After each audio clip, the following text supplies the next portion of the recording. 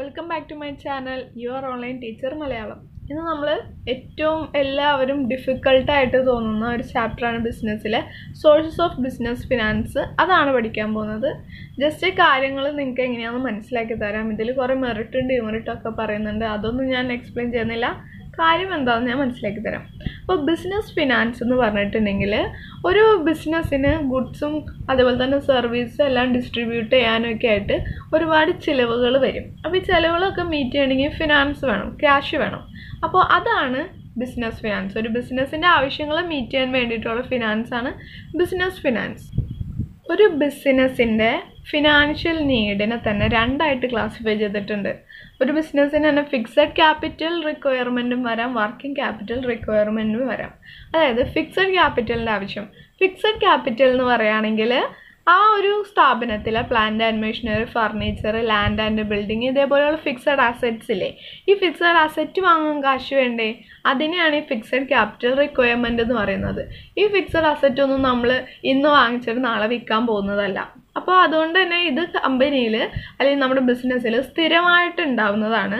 അതുകൊണ്ട് തന്നെ ഇതിലേക്ക് നമുക്ക് ഒരുപാട് പൈസയുടെ ആവശ്യം വരും. അതാണ് fixed capital requirement. Working capital റിക്വയർമെൻറ്റും ഒരു ബിസിനസ്സിന് ഉണ്ടാവും. അതായത് ആ അന്നന്ന് നടന്നു പോണ കാര്യങ്ങൾക്ക് ചിലവുകൾ വരില്ലേ, അപ്പോൾ അതിനു വേണ്ടി ക്യാഷ് ഉണ്ടാക്കണ്ടേ. അപ്പോൾ അതിനുള്ള ഫിനാൻഷ്യൽ നീഡാണ് ഈ വർക്കിംഗ് ക്യാപിറ്റൽ റിക്വയർമെൻറ്റ് എന്ന് പറയുന്നത്. അതായത് അന്നന്നത്തെ ചിലവ്, അതായത് റോ മെറ്റീരിയൽസ് വാങ്ങിക്കണം, അതേപോലെ തന്നെ വർക്കേഴ്സിന് വേജ് കൊടുക്കണം, സാലറി, റെൻറ്റ്, ഇതെല്ലാം അന്നന്ന് വരുന്ന ചിലവുകളാണ്. ഇത് മീറ്റ് ചെയ്യുന്നതാണ് വർക്കിംഗ് ക്യാപിറ്റൽ റിക്വയർമെൻറ്റ്. അതാണ് വർക്കിംഗ് ക്യാപിറ്റൽ റിക്വയർമെൻറ്റ്. ഇനി ബിസിനസ്സിൻ്റെ സോഴ്സ്, ഫണ്ടിൻ്റെ സോഴ്സിനെ തന്നെ മൂന്നായിട്ട് ക്ലാസിഫൈ ചെയ്തിട്ടുണ്ട്. പീരീഡിൻ്റെ ബേസിസിലും ഓണർഷിപ്പിൻ്റെ ബേസിസിലും അതേപോലെ തന്നെ ജനറേഷൻ്റെ ബേസിസിലും. അപ്പോൾ നമുക്ക് ഓരോന്നും നോക്കാം. ഇതാണ് എല്ലാവരും ഭയങ്കര ടഫായിട്ട് കരുതുന്നത്. സിമ്പിളാണ്, പറഞ്ഞുതരാം. പീരീഡിൻ്റെ ബേസിസിൽ മൂന്നായിട്ട് ക്ലാസിഫൈ ചെയ്തിട്ടുണ്ട്. Long term, short term, medium term. Long term എന്ന് പറഞ്ഞിട്ടുണ്ടെങ്കിൽ കുറേ നാളത്തേക്ക്, അതായത് 5 വർഷത്തിൽ കൂടുതൽ നമുക്ക് പൈസ ആവശ്യമുണ്ടെങ്കിൽ അതാണ് ഈ ലോങ് ടേം ഫിനാൻസ് എന്ന് പറയുന്നത്. അതായത് ഈ ഫിക്സഡ് അസറ്റൊക്കെ ഇല്ലേ, land, building, plant and machinery ഇതേപോലെയുള്ളതിനൊക്കെ വേണ്ടിയിട്ടുള്ള ഫിനാൻസാണ് long term finance. Medium term finance ഉണ്ട്. മീഡിയം ടേം ഫിനാൻസിങ് എന്ന് പറയുകയാണെങ്കിൽ 1 വർഷത്തിൻ്റെയും 5 വർഷത്തിൻ്റെയും ഇടയ്ക്ക് ആവശ്യമുള്ള ഫിനാൻസ്, അതാണ് medium term finance.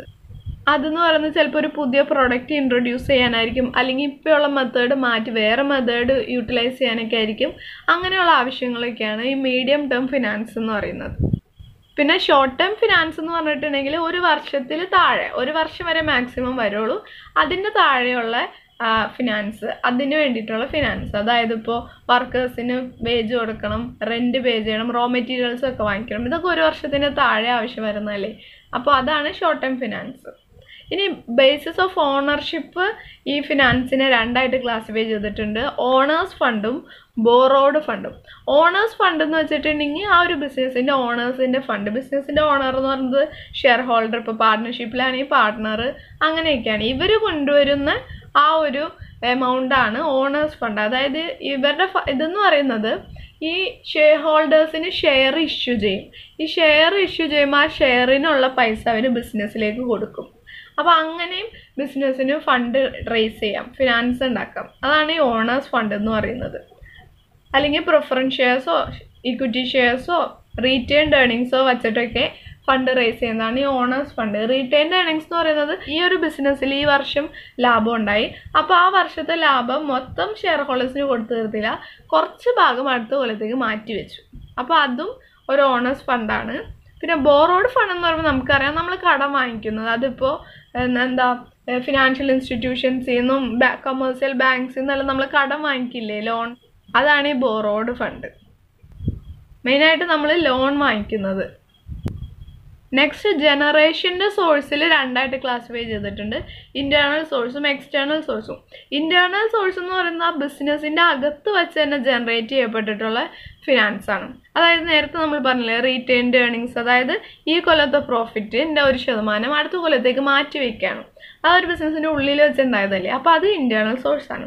External source എന്ന് പറയുമ്പോൾ പുറമേ നിന്നൊക്കെ എങ്ങനെയൊക്കെ നമുക്ക് ഫണ്ട് കിട്ടുമോ, അതാണ് എക്സ്റ്റേണൽ സോഴ്സ്. ആ ഒരു സ്ഥാപനത്തിൻ്റെ പുറത്തുനിന്ന്, ഇപ്പോൾ ലോണാവാം അല്ലെങ്കിൽ ഡിബഞ്ചർ ഇഷ്യൂ ചെയ്താവാം, എങ്ങനെയും ആവാം, അതാണ് എക്സ്റ്റേണൽ സോഴ്സ്. നെക്സ്റ്റ് നമ്മൾ പഠിക്കേണ്ടത് ഷെയർ ക്യാപിറ്റൽ എന്താണ്. ഷെയർ ക്യാപിറ്റൽ എന്ന് പറഞ്ഞിട്ടുണ്ടെങ്കിൽ നമ്മൾ ഷെയർ ഇഷ്യൂ ചെയ്ത് ക്യാപിറ്റൽ ഉണ്ടാക്കുക, അതാണ് ഷെയർ ക്യാപിറ്റൽ.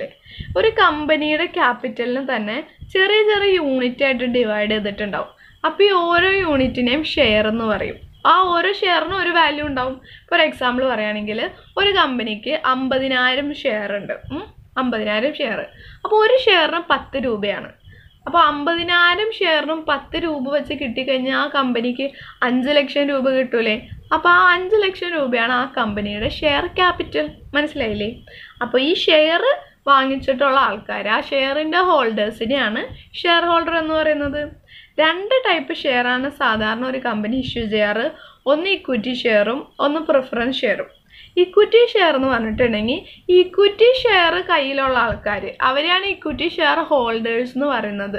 അവരാണ് യഥാർത്ഥത്തിൽ ഒരു കമ്പനിയുടെ ഓണേഴ്സ് എന്ന് പറയുന്നത്. ഈ ഇക്വിറ്റി ഷെയർ ഹോൾഡറിൻ്റെ പ്രത്യേകത എന്താണെന്ന് വെച്ചിട്ടുണ്ടെങ്കിൽ ആ ഒരു കമ്പനിയുടെ കൺട്രോൾ ഈ equity share ഹോൾഡേഴ്സിൻ്റെ കയ്യിലായിരിക്കും. Equity share holders എന്തിനാ ഇങ്ങനെ ഷെയർ വാങ്ങിക്കുന്നേ? ഒരു കമ്പനിയുടെ ഷെയർ സാധാരണ ആൾക്കാർ വാങ്ങിക്കുന്നത് ആ വാങ്ങിക്കുന്ന ഷെയറിന് ഒരു ഡിവിഡൻഡ് കിട്ടും. അവർക്ക് കമ്പനിക്ക് പ്രോഫിറ്റ് ഉണ്ടെങ്കിൽ ഡിവിഡൻഡ് കിട്ടും. അപ്പോൾ ആ ഡിവിഡൻഡിന് വേണ്ടിയിട്ടാണ് ആൾക്കാർ ഷെയർ വാങ്ങിക്കുന്നത്. അപ്പോൾ ഈ ഇക്വിറ്റി ഷെയർ ഹോൾഡേഴ്സിൻ്റെ പ്രത്യേകത എന്താണെന്ന് വെച്ചിട്ടുണ്ടെങ്കിൽ മറ്റുള്ള എല്ലാ കടങ്ങളും കമ്പനി വീട്ടി കഴിഞ്ഞിട്ട്, അതായത് ഈ പ്രിഫറൻസ് ഷെയർ ഹോൾഡേഴ്സിനൊക്കെ ഡിവിഡൻഡ് കൊടുത്തിട്ട് ബാക്കി ഉണ്ടെങ്കിൽ മാത്രമാണ് ഇക്വിറ്റി ഷെയർ ഹോൾഡേഴ്സിന് കിട്ടുള്ളൂ. അപ്പോൾ നമ്മൾ ഓർക്കും ഇങ്ങനെ കാശ് തിരിച്ച് കിട്ടൂല്ലെങ്കിൽ, ഇങ്ങനെ ഒരു ഡിവിഡൻഡ് കിട്ടൂല്ലെങ്കിൽ പിന്നെ എന്തിനാ ഇക്വിറ്റി ഷെയർ ഹോൾഡേഴ്സ് എന്ന് പറഞ്ഞിരിക്കണേന്ന് ഓർക്കില്ലേ. പക്ഷേ അവർക്ക് ഇങ്ങനെ ഒരു സാക്രിഫൈസ് അല്ലേ അവർ ചെയ്യുന്നത്. അതുകൊണ്ട് തന്നെ അവരെയാണ് കമ്പനിയുടെ കൺട്രോൾ ഇരിക്കുന്നത്, അവരുടെ കയ്യിലാണ്. നേരെ മറിച്ച് പ്രിഫറൻസ് ഷെയർ ഹോൾഡേഴ്സ് എന്ന് പറയുന്ന ആ വാക്കിൽ നിന്ന് തന്നെ നമുക്ക് മനസ്സിലാക്കാം അവർക്ക് ഡിവിഡൻഡ് കൊടുക്കുമ്പോൾ ഒരു പ്രിഫറൻസ് ഉണ്ടാവും. അതായത് ഡിവിഡൻഡ് കൊടുക്കുമ്പോൾ ആദ്യം അവർക്ക് കൊടുത്തിട്ടാണ് പിന്നെ മറ്റുള്ളവർക്ക് കൊടുക്കുകയുള്ളൂ. അതാണ് പ്രിഫറൻസ് ഷെയർ ഹോൾഡേഴ്സ്. പക്ഷേ ഇങ്ങനെ ഒരു റൈറ്റ് അവർക്ക് ഉള്ളതുകൊണ്ട് തന്നെ അവർക്ക് കമ്പനിയുടെ കൺട്രോളിലൊന്നും അത്ര വലിയ റോളൊന്നുമില്ല. അവർക്ക് വോട്ട് ചെയ്യാനുള്ള പവറൊന്നുമില്ല. പക്ഷേ ഇക്വിറ്റി ഷെയർ ഹോൾഡേഴ്സിന് വോട്ടിംഗ് പവർ ഉണ്ട്. ഇതാണ് ഇക്വിറ്റി ഷെയറും പ്രിഫറൻസ് ഷെയറും. പ്രിഫറൻസ് ഷെയർ ഹോൾഡേഴ്സ് വാങ്ങിക്കുന്ന ആ ഷെയറാണ് പ്രിഫറൻസ് ഷെയർ.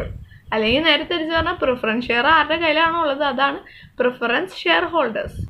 ഈ പ്രിഫറൻസ് ഷെയർസ് തന്നെ പല ടൈപ്പ് ഉണ്ട്. ഫസ്റ്റ് ഒന്ന് cumulative preference share. Cumulative preference share എന്ന് പറയുകയാണെങ്കിൽ ഈ കൊല്ലം പ്രിഫറൻസ് ഷെയർ ഹോൾഡേഴ്സിന് കമ്പനി ഡിവിഡൻഡ് കൊടുത്തിട്ടില്ല, അടുത്ത കൊല്ലവും കൊടുത്തില്ല. അങ്ങനെയാണ് അടുത്ത 3ാമത്തെ കൊല്ലം വരുമ്പോൾ ഇതേ വരെയുള്ളത്. അത് ഈ കൊല്ലം അടുത്ത കൊല്ലം അങ്ങനെ 3 കൊല്ലത്തെയും കൂടി ഒരുമിച്ച് അവർക്ക് ഡിവിഡൻഡ് കൊടുക്കണം. അതിങ്ങനെ അടിഞ്ഞുകൂടും. അതാണ് ക്യുമുലേറ്റീവ്. അപ്പോൾ അതാണ് cumulative preference share. Non cumulative preference share എന്ന് പറഞ്ഞാൽ അങ്ങനെ അക്യുമുലേറ്റ് ചെയ്യില്ല ഡിവിഡൻഡ്, അതാത് വർഷത്തെ മാത്രമേ കിട്ടുള്ളൂ. പാർട്ടിസിപ്പേറ്റിംഗ് പ്രിഫറൻസ് ഷെയർ എന്ന് പറയുകയാണെങ്കിൽ ഈ ഒരു പ്രിഫറൻസ് ഷെയറിൻ്റെ പ്രത്യേകത എന്താണെന്ന് വെച്ചിട്ടുണ്ടെങ്കിൽ അവർക്ക് ഡിവിഡൻഡ് കിട്ടും. അവരുടെ കയ്യിലുള്ള പ്രിഫറൻസ് ഷെയറിനുള്ള ഡിവിഡൻഡും കിട്ടും. കൂടാതെ തന്നെ ആ കമ്പനിയുടെ പ്രോഫിറ്റിൻ്റെ ചെറിയൊരു ഭാഗം ഇവർക്ക് കിട്ടും. അതാണ് പാർട്ടിസിപ്പേറ്റിംഗ്. അവർ ആ ഒരു പ്രോഫിറ്റിൻ്റെ ഡിസ്ട്രിബ്യൂഷനിൽ പാർട്ടിസിപ്പേറ്റ് ആയിട്ടുണ്ട്, അവർക്കും കിട്ടും. നോൺ പാർട്ടിസിപ്പേറ്റിംഗ് പ്രിഫറൻസ് ഷെയർ എന്ന് പറയുമ്പോൾ അങ്ങനെ ഒരു സർപ്ലസ് പ്രോഫിറ്റ് അവർക്ക് കിട്ടില്ല. കൺവേർട്ടബിൾ പ്രിഫറൻസ് ഷെയർ എന്ന് പറഞ്ഞിട്ടുണ്ടെങ്കിൽ ഈ പ്രിഫറൻസ് ഷെയർസിനെ കുറേ നാൾ കഴിഞ്ഞാൽ, അത് എത്ര നാളെന്ന് കമ്പനി പറയും, അത്ര നാൾ കഴിഞ്ഞിട്ടുണ്ടെങ്കിൽ അവർക്കത് ഇക്വിറ്റി ഷെയറാക്കി മാറ്റാം. നോൺ കൺവേർട്ടബിൾ എന്ന് പറയുകയാണെങ്കിൽ അങ്ങനെ മാറ്റാൻ പറ്റില്ല. റിഡീമബിൾ പ്രിഫറൻസ് ഷെയർ എന്ന് പറയുകയാണെങ്കിൽ ഒരു പ്രത്യേക കാലാവധി കഴിഞ്ഞിട്ടുണ്ടെങ്കിൽ അവർക്ക് ആ പ്രിഫറൻസ് ഷെയറിനെ റെഡീം ചെയ്യാം, റീഫണ്ട് ചെയ്യാം. അതിൻ്റെ കാശ് അവർക്ക് തിരിച്ചു കിട്ടും. ഇറഡീമബിൾ എന്ന് പറയുകയാണെങ്കിൽ അങ്ങനെ റീഫണ്ടൊന്നുമില്ല. കമ്പനി വൈൻഡപ്പ് ചെയ്യാൻ നേരത്ത് അവർക്ക് കാശ് തിരിച്ചൊന്നും കിട്ടില്ല. വൈൻഡപ്പ് ചെയ്യാന്ന് വെച്ചാൽ കമ്പനി അവസാനിക്കുന്ന സമയത്ത്, കമ്പനി ഇല്ലാണ്ടാവുന്ന സമയത്ത്. നെക്സ്റ്റ് ആണ് റീറ്റെയിൻഡ് ഏർണിങ്സ്. റീറ്റെയിൻഡ് ഏർണിങ്സ് എന്ന് പറയുകയാണെങ്കിൽ ഒരു വർഷം ഉണ്ടായ ഒരു പ്രോഫിറ്റ് മൊത്തം ഇങ്ങനെ ഷെയർ ഹോൾഡേഴ്സിന് കൊടുത്ത് തീർക്കാതെ കുറച്ച് ഭാഗം ഫ്യൂച്ചറിൽ എന്തെങ്കിലും ആവശ്യം വന്നാലോ എന്ന് ഓർത്ത് മാറ്റി വയ്ക്കും, റീറ്റെയിൻ ചെയ്യും. അതാണ് റീറ്റെയിൻഡ് ഏർണിങ്സ്. നെക്സ്റ്റ് ആണ് ഡിബഞ്ചർ. ഡിബഞ്ചർ എന്ന് പറഞ്ഞാൽ കടപ്പത്രം. ഡിബഞ്ചർ എങ്ങനെയാണെന്ന് വെച്ചിട്ടുണ്ടെങ്കിൽ ഒരു കമ്പനി അവരുടെ ഡിബഞ്ചർ ഇഷ്യൂ ചെയ്യും. ഇപ്പോൾ ഒരു എക്സാമ്പിൾ പറയുകയാണെങ്കിൽ ഒരു ഫേമസ് ആയിട്ടുള്ള ഒരു കമ്പനി 1 ലക്ഷം രൂപയുടെ ഡിബഞ്ചർ ഇഷ്യൂ ചെയ്യാണ്. അപ്പോൾ ഡിബഞ്ചർ അവർ ഇഷ്യൂ ചെയ്യുമ്പോൾ അതൊരു സർട്ടിഫിക്കറ്റ് ആണ്. അതിൽ അവരുടെ ആ ഡിബഞ്ചർ ഹോൾഡേഴ്സിനുള്ള ടേംസ് ആൻഡ് കണ്ടീഷൻസും എല്ലാം ഉണ്ടാവും, കമ്പനിയുടെ സീലും എല്ലാം ഉണ്ടാവും. അതൊരു വാലിഡ് ആയിട്ടുള്ള ഒരു സർട്ടിഫിക്കറ്റ് ആണ്. അപ്പോൾ അത് ഞാൻ വാങ്ങിച്ചിട്ട് 1,00,000 രൂപ കമ്പനിക്ക് കൊടുക്കും. ഇത്ര നാളത്തേക്കുന്നുണ്ടാവും അത്. അപ്പോൾ 1,00,000 രൂപ അങ്ങനെ കൊടുക്കുമ്പോൾ ഓരോ ആ കമ്പനിയുടെ ആ സർട്ടിഫിക്കറ്റിൽ പറഞ്ഞിട്ടുള്ള നമ്മുടെ ഈ ഡിബഞ്ചറിൽ പറഞ്ഞിട്ടുള്ള അനുസരിച്ച് നമുക്ക് ഇങ്ങനെ ഇൻട്രസ്റ്റ് കിട്ടിക്കൊണ്ടിരിക്കും. നമ്മൾ ആ ഡിബഞ്ചർ കാരണം നമ്മൾ അത്രയും രൂപ അവർക്ക് കൊടുത്തില്ലേ, അപ്പോൾ അതിനുള്ള ഇൻട്രസ്റ്റ് നമുക്ക് കിട്ടിക്കൊണ്ടിരിക്കും. ആ ഒരു കാലാവധി കഴിയുമ്പോൾ നമുക്ക് നമ്മുടെ ക്യാഷ് തിരിച്ചു കിട്ടും. ഇതാണ് ഡിബഞ്ചർ എന്ന് പറയുന്നത്. എല്ലാവർക്കും മനസ്സിലായെന്ന് വിശ്വസിക്കുന്നു. അതായത് നമുക്ക് തിരിച്ചു കിട്ടുന്ന ഈ ഇൻട്രസ്റ്റ് എന്ന് പറയുന്നത് എപ്പോൾ വേണമെങ്കിലും ആവാം. ചിലപ്പോൾ ഓരോ വർഷമായിരിക്കും കിട്ടുന്നത്, അല്ലെങ്കിൽ പകുതി വർഷത്തിൻ്റെ പകുതി വെച്ചിട്ടായിരിക്കും കിട്ടുന്നത്. അതാണ് ഈ ഡിബഞ്ചർ എന്ന് പറയുന്നത്. ഡിബഞ്ചറിൻ്റെ പ്രത്യേകത എന്ന് പറഞ്ഞാൽ നമ്മൾ ഷെയറൊക്കെ ഇഷ്യൂ ചെയ്താണ് ഫണ്ട് റേസ് ചെയ്യണമെങ്കിൽ ഇങ്ങനെ ഷെയർ ഹോൾഡേഴ്സൊക്കെ വരും. അപ്പോൾ കൺട്രോൾ മൊത്തം അങ്ങോട്ട് പോകും. പക്ഷെ ഡിബഞ്ചർ ആണെങ്കിൽ ഈ ഡിബഞ്ചർ ഹോൾഡർക്ക് പ്രത്യേകിച്ച് കൺട്രോൾ ഒന്നും കിട്ടില്ല. അയാൾ ക്യാഷ് കൊടുക്കും, അപ്പോൾ അതിന് അയാൾക്ക് ഇൻട്രസ്റ്റ് കിട്ടും. ആ ഒരു സമയം കഴിയുമ്പോൾ അയാളുടെ ക്യാഷ് തിരിച്ച് കിട്ടുകയും ചെയ്യും. അതാണ് ഈ ഡിബഞ്ചർ. നെക്സ്റ്റ് ആണ് ലോൺസ് ഫ്രം ഫിനാൻഷ്യൽ ഇൻസ്റ്റിറ്റ്യൂഷൻസ് അല്ലെങ്കിൽ ഇൻസ്റ്റിറ്റ്യൂഷണൽ ഫിനാൻസ്. ഇതൊന്നുമില്ല, നമ്മൾ ബാങ്കുകളിൽ നിന്നോ അല്ലെങ്കിൽ മറ്റുള്ള ഫിനാൻഷ്യൽ ഇൻസ്റ്റിറ്റ്യൂഷൻസിൽ നിന്നൊക്കെ നമ്മൾ മീൻസ് ബിസിനസ്സിന് ആവശ്യമായിട്ടുള്ള ഫണ്ട് റേസ് ചെയ്യുക, അവരുടെ കയ്യിൽ നിന്ന് ലോൺ വാങ്ങിച്ചത്. ഈ ഇൻസ്റ്റിറ്റ്യൂഷൻസ് എന്താ ചെയ്യുന്നതെന്ന് വെച്ചിട്ടുണ്ടെങ്കിൽ പബ്ലിക് ഇങ്ങനെ ഡെപ്പോസിറ്റ് ചെയ്തിട്ടുണ്ടാവില്ലേ ബാങ്കിൽ, അവരുടെ സേവിങ്സ് ആയിട്ട് അവരെ ഡെപ്പോസിറ്റ് ചെയ്താണ്. ആ ഒരു ഡെപ്പോസിറ്റ്സ് ഇങ്ങനെയുള്ള ഇൻവെസ്റ്റേഴ്സിന് കൊടുക്കും. ഇൻവെസ്റ്റേഴ്സിന് കൊടുക്കുമ്പോൾ ഇൻവെസ്റ്റേഴ്സിന് അവരുടേതായ ആവശ്യങ്ങളൊക്കെ നിറവേറ്റാൻ പറ്റും. അതേപോലെ തന്നെ ഇൻവെസ്റ്റേഴ്സിൻ്റെ കയ്യിൽ നിന്ന് ബാങ്കിന് ഇങ്ങനെ ഇൻട്രസ്റ്റ് വാങ്ങിക്കാം ഇതിൻ്റെ പേരിൽ. അപ്പോൾ അങ്ങനെ ഈ പബ്ലിക്കിൻ്റെയും ഇൻവെസ്റ്റേഴ്സിൻ്റെയും ഇടയ്ക്ക് ഇൻ്റർമീഡിയറ്റ് ആയിട്ട് നിൽക്കുന്ന ആൾക്കാരാണ് ഈ ഫിനാൻഷ്യൽ ഇൻസ്റ്റിറ്റ്യൂഷൻസ്. നെക്സ്റ്റ് ആണ് loans from commercial banks. Commercial ബാങ്ക്സിൽ നിന്ന് ലോൺ വാങ്ങിക്കുക. ഈ കമേഴ്സ്യൽ ബാങ്ക്സിൽ നിന്ന് കിട്ടുന്ന ലോൺ എന്ന് പറയുന്നത് സാധാരണ ഷോർട്ട് ടേം ലോൺസ് ആയിരിക്കും, ഷോർട്ട് ടേം ക്യാപിറ്റൽ ആയിരിക്കും. അതായത് ആ ഒരു കമ്പനിയുടെ ഡേ ടു ഡേ ആവശ്യങ്ങൾക്ക് ഉള്ള ഫണ്ടാണ് കിട്ടുന്നത്. അതായത് വർക്കിംഗ് ക്യാപിറ്റൽ റിക്വയർമെൻറ്റ് മെയിൻറ്റെയിൻ ചെയ്യാൻ വേണ്ടിയിട്ടാണ് ഈ കൊമേഴ്സ്യൽ ബാങ്ക്സിൽ നിന്ന് ലോൺ എടുക്കുന്നത്. അതായത് over draft, term loans, medium, short term, long term എന്നൊക്കെ പറഞ്ഞിട്ടുള്ളത്. നമ്മൾ നേരത്തെ പറഞ്ഞ ലോൺസ് ഫ്രം ഫിനാൻഷ്യൽ ഇൻസ്റ്റിറ്റ്യൂഷൻസിൽ നിന്ന് കൂടുതലും ലോങ് ടേം ലോണാണ് കിട്ടുന്നത്. ഷോർട്ട് ടേം അല്ല, ലോങ് ടേം ലോൺസ് ആണ് കിട്ടുന്നത്. കൊമേഴ്സ്യൽ ബാങ്ക്സിൽ നിന്ന് കിട്ടുന്നത് ഷോർട്ട് ടേം ലോൺസ്. നെക്സ്റ്റ് എന്ന് പറയുന്നത് പബ്ലിക് ഡെപ്പോസിറ്റ്. പബ്ലിക് ഡെപ്പോസിറ്റ് ആണ് ഫണ്ട് റേസ് ചെയ്യാൻ ഏറ്റവും സിമ്പിളായിട്ടുള്ള മെത്തേഡ്. അതിനങ്ങനെ ഒരുപാട് ഫോർമാലിറ്റീസ് ഒന്നുമില്ല. നമ്മൾ നേരത്തെ പറഞ്ഞ ബാങ്കിൽ നിന്നൊക്കെ ലോൺ കിട്ടണമെങ്കിൽ ഒരുപാട് ഫോർമാലിറ്റി ഉണ്ട്. പബ്ലിക് ഡെപ്പോസിറ്റിൽ എങ്ങനെയാണെന്ന് വെച്ചിട്ടുണ്ടെങ്കിൽ ഓർഗനൈസേഷൻസ് പബ്ലിക്കിൻ്റെ കയ്യിൽ നിന്ന് നേരിട്ട് വാങ്ങിക്കുകയാണ്, ഡെപ്പോസിറ്റ് അവരുടെ കയ്യിൽ നിന്ന് സ്വീകരിക്കുകയാണ്. അപ്പോൾ ഈ ഡെപ്പോസിറ്റ് ഇങ്ങനെ സ്വീകരിക്കുന്നതിന് പകരം അവർക്കൊരു ഡെപ്പോസിറ്റ് റെസിപ്റ്റ് കൊടുക്കും. ആരുടെ കയ്യിൽ നിന്നാണോ ഡെപ്പോസിറ്റ് സ്വീകരിച്ചത് അയാൾക്ക് ഒരു ഡെപ്പോസിറ്റ് റെസിപ്റ്റ് കൊടുക്കും. ഇതിൻ്റെ പീരീഡ് എന്ന് പറഞ്ഞാൽ 6 മാസം തൊട്ട് 3 വർഷം വരെയാണ്. ഇത് കൂടുതലും കമ്പനിയുടെ മീഡിയം ടേം അല്ലെങ്കിൽ short term financial requirements maintain ചെയ്യാൻ വേണ്ടിയിട്ടാണ്. അങ്ങനെ കൂടുതൽ പൈസയൊന്നും ഇതിൽ നിന്ന് കിട്ടില്ല. എന്ന് പറയുന്നത് ട്രേഡ് ക്രെഡിറ്റ്. ഈ ട്രേഡ് ക്രെഡിറ്റ് എന്ന് പറയുന്നത് ഒരു ട്രേഡർ കസ്റ്റമർക്ക് കൊടുക്കുന്നതാണ്, ഒരു ക്രെഡിറ്റ് ഫെസിലിറ്റി. അതായത് കുറച്ച് നാളത്തേക്ക് കൂടി ക്യാഷ് ഇല്ലാതെ ഈ ഒരു സപ്ലയറുടെ അല്ലെങ്കിൽ ഈ ഒരു ട്രേഡറിൻ്റെ അടുത്തുനിന്ന് ഗുഡ്സ് വാങ്ങിക്കാൻ വേണ്ടിയിട്ട്. അത് കൂടുതലും 15 ദിവസം തൊട്ട് 90 ദിവസത്തേക്ക് വരെയാണ് ഈ ട്രേഡർ ഇങ്ങനെ ഒരു ക്രെഡിറ്റ്, ഒരു കടം വാങ്ങിക്കാനുള്ള ഒരു ഫെസിലിറ്റി കൊടുക്കുന്നത്. പക്ഷേ ഇത് കൂടുതലും കൊടുക്കുന്നത് നല്ല ഗുഡ് വില്ലും റെപ്യൂട്ടേഷനും ഒക്കെ ഉള്ള കസ്റ്റമേഴ്സിനാണ്. കാരണം എന്നാൽ മാത്രമല്ല അവർ അത് തിരിച്ച് അടയ്ക്കുന്ന ഒരു ഉറപ്പ് ഈ ഒരു ട്രേഡർക്ക് ഉണ്ടാവുള്ളൂ. അപ്പോൾ അങ്ങനെ റെപ്യൂട്ടേഷനൊക്കെ അനുസരിച്ച് എന്തുമാത്രം ക്രെഡിറ്റ് നമുക്ക് കിട്ടും, അതായത് എന്തോരം നമുക്ക് കടത്തിന് വാങ്ങിക്കാം എന്നൊക്കെ ഉള്ളത് നമ്മുടെ റെപ്യൂട്ടേഷനൊക്കെ അനുസരിച്ചിരിക്കും. പിന്നെ ട്രേഡർക്ക് എന്തുമാത്രം അങ്ങനെ അഫോർഡ് ചെയ്യാൻ പറ്റും എന്നുള്ള അങ്ങനെയുള്ള ഫാക്ടേഴ്സൊക്കെ കൺസിഡർ ചെയ്തിട്ടാണ് ഈ ട്രേഡ് ക്രെഡിറ്റ് കൊടുക്കുന്നത്. നെക്സ്റ്റ് ആണ് കൊമേഴ്സ്യൽ പേപ്പർ. ഈ കൊമേഴ്സ്യൽ പേപ്പർ പഠിക്കുമ്പോൾ നമ്മൾ ഇത് ഇങ്ങനെ തന്നെ പഠിക്കണം. ഇത് ഷോർട്ട് ടേം അൺസെക്യൂർഡ് പ്രോമിസറി നോട്ടാണ്. ഒരു പ്രോമിസാണ് അതിൽ കൊടുക്കുന്നത്. നെഗോഷ്യബിൾ ആണ്, ട്രാൻസ്ഫറബിൾ ബൈ എൻഡോഴ്സ്മെൻറ്റ്. നമുക്ക് എൻഡോസ് ചെയ്യാൻ പറ്റും, ഇങ്ങനെ ഓരോ ആൾക്കാർക്ക് കൈമാറ്റം ചെയ്യാൻ പറ്റും. പിന്നെ ആ ഒരു ഫിക്സഡ് മെച്യൂരിറ്റി പീരീഡിൽ അത് ഡെലിവറി ചെയ്യണം, ആ ക്യാഷ് കൊടുക്കണം. ഇത് കൂടുതലും 15 days to 1 yearലേക്കാണ് ഇതിൻ്റെ മെച്യൂരിറ്റി പീരീഡ് എന്ന് പറയുന്നത്. ഇത് ഡിസ്കൗണ്ടിലാണ് കൊടുക്കാറ്.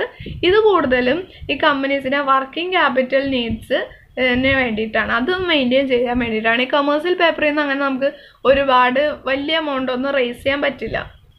പിന്നെ നമ്മൾ ഇത് എഴുതുമ്പോൾ ഒരു കാര്യം കൂടി എഴുതണം, ഇതിൻ്റെ റെഗുലേഷൻസ് റിസർവ് ബാങ്ക് ഓഫ് ഇന്ത്യയുടെ കീഴിലാണ് വരുന്നത്. ഇത് നമ്മൾ പറഞ്ഞു അൺസെക്യൂർഡ് ആണ്, ഇതിനൊരു സെക്യൂരിറ്റി ഇല്ല. അപ്പോൾ അതുകൊണ്ട് തന്നെ നല്ല റെപ്യൂട്ടേഷനും ഗുഡ് വില്ലും ഒക്കെ ഉള്ള കമ്പനീസിന് മാത്രമാണ് ഈ കമേഴ്സ്യൽ പേപ്പർ വഴി ഫണ്ട് റേസ് ചെയ്യാൻ പറ്റുള്ളൂ. നെക്സ്റ്റ് ആണ് ഫാക്ടറിങ്. ഈ ഫാക്ടറിങ് എന്ന് പറഞ്ഞിട്ടുണ്ടെങ്കിൽ നമ്മൾ ഇതുവരെ കേട്ടിട്ടുള്ളതിന് കുറച്ച് വ്യത്യാസമുള്ളതാണ്. അതായത് ഈ ഫാക്ടറിങ് എന്ന് പറയുന്ന ഒരു ഇൻസ്റ്റിറ്റ്യൂഷൻ ആയിരിക്കും. ഫാക്ടറിങ് അല്ല, ഫാക്ടർ എന്ന് പറഞ്ഞ ഒരു ഇൻസ്റ്റിറ്റ്യൂഷൻ ഉണ്ടാവും. ആ ഇൻസ്റ്റിറ്റ്യൂഷനാണ് ഫാക്ടർ എന്ന് പറയുന്നത്. ഈ ഇൻസ്റ്റിറ്റ്യൂഷൻ എന്താ ചെയ്യുന്നതെന്ന് വെച്ചിട്ടുണ്ടെങ്കിൽ ഈ കമ്പനികളുടെ അക്കൗണ്ട് റിസീവബിൾസ് അവർ വാങ്ങിക്കും. അതായത് ബിൽസ് റിസീവബിൾ ഇല്ലേ, ആ കമ്പനിക്ക് കിട്ടാനുള്ള ക്യാഷ്, അതല്ലേ ബിൽസ് റിസീവബിൾ എന്ന് പറയുന്നത്. ഇപ്പോൾ ഒരു കമ്പനിക്ക് 1,00,000 രൂപയുടെ ബിൽസ് റിസീവബിൾ ഉണ്ടെങ്കിൽ ഈ ഫാക്ടർ എന്ത് ചെയ്യുന്നു വെച്ചിട്ടുണ്ടെങ്കിൽ ആ 1,00,000 രൂപയുടെ ബിൽസ് റിസീവബിൾ അയാൾ വാങ്ങിക്കും. അയാൾ വാങ്ങിച്ചിട്ട് കുറച്ച് പേയ്മെൻറ്റ്, ഒരു അഡ്വാൻസ് പേയ്മെൻറ്റ് കമ്പനിക്ക് നടത്തും. ഒരു 80% ആണെന്ന് തോന്നുന്നു, എനിക്ക് ഉറപ്പില്ല. അത്രയും പൈസ, അപ്പോൾ 1,00,000-ൻ്റെ 80% പൈസ ഈ കമ്പനിക്ക് കൊടുക്കും. എന്നിട്ട് ബാക്കി 20% കൊടുക്കണം എങ്ങനെയാണെന്ന് വെച്ചിട്ടുണ്ടെങ്കിൽ ഈ ബിൽസ് റിസീവബിൾ കിട്ടണ്ടേ, ക്യാഷ് മറ്റു ആളുകളിൽ നിന്നൊക്കെ പിരിച്ചെടുക്കണ്ടേ, അങ്ങനെയെല്ലാം പിരിച്ചെടുത്ത് കഴിഞ്ഞിട്ടാണ് ബാക്കി 20% ഇവർ കമ്പനിക്ക് കൊടുക്കുന്നത്.